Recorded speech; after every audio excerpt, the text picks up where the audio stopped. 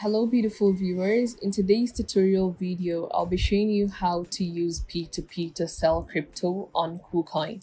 Please make sure you've completed your KYC identification and SMS authentication before trading P2P. Now let's dive in. You first of all log into Kucoin. You then click on P2P on the home page. You then choose the crypto you want to sell. So I'll be choosing USDT. You then click on the sell option. Next is for you to choose the fiat currency. So I'll be clicking on NGN, which is Naira.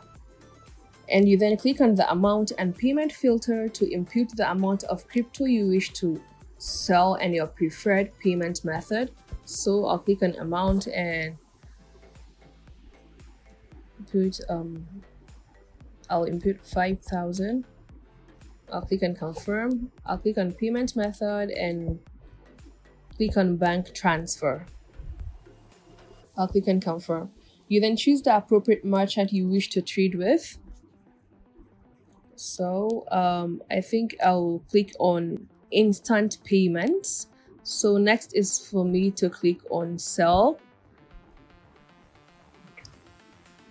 So you then enter the USDT amount you want to buy. So I want to sell all of my USDT. I'll just click on all. So I'll click on done. So guys, before clicking on sell now, make sure you are okay with the seller's terms and conditions. So let's click on sell now.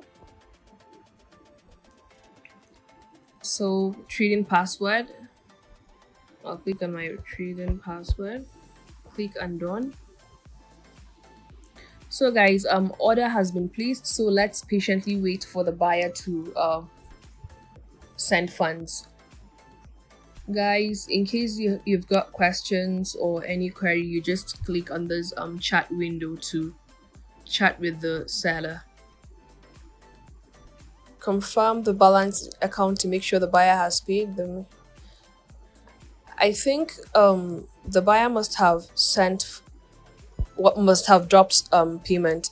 So let me head to my mobile app and confirm. 8,350. Wow, that was fast. That was pretty fast. You could see I've received the exact amount, which is 8,353 Naira. Wow, so let's head back to our Kucoin and click on release crypto now that we've confirmed payment. So let's click release crypto.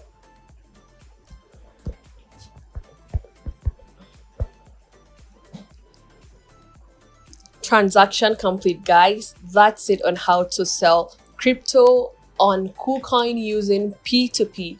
It's fast, simple, and secure, guys. Thank you for watching. I hope the video was helpful. Please feel free to drop your questions or comment in the comment section, and don't forget to smash the like and subscribe button for more educative content. Bye. See you in the next video.